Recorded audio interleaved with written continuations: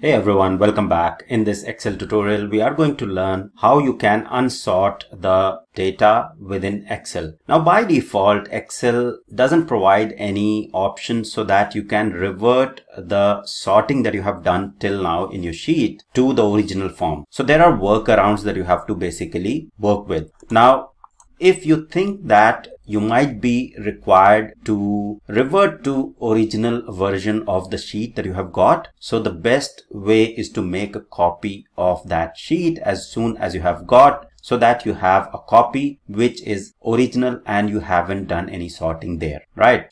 The other option is when you start doing sorting, then obvious option is Control Z. So you undo whatever sorting you have done, but that is very tedious. The third option is the workaround. Basically, say for example, this is one of the unsorted sheet that I have got, right? So this is not sorted, and this is the first time I'm going to do some sort of sorting in this particular sheet. So apart from making a copy of this sheet, what I'll do is I'll add another column either in the front, middle, or in the end, and I'll name it as serial number. Okay.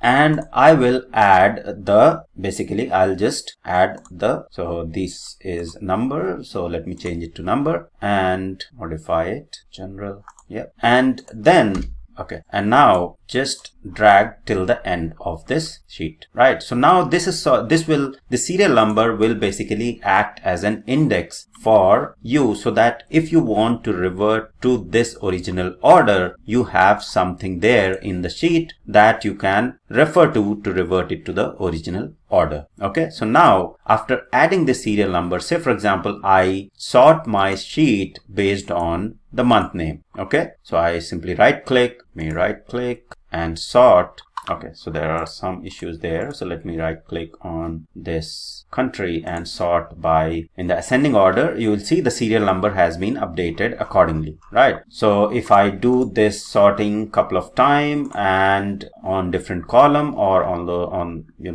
with different levels, etc., I still have the serial number which will act as an index, and I can simply go ahead to this sort or this particular column, and I can say sort from smallest to largest, and I'll be back on the original format or original sheet that was there, right? So this is basically the workaround that you have to rely if you want to revert the Excel data sheet to the original data, right? So if you want to unsort data, this is the workaround that you can use apart from making a copy, and also Control Z, which is basically undoing the changes after every sort. So that's quickly about how you can unsort the data within Excel. I hope this was helpful. Thank you very much for watching.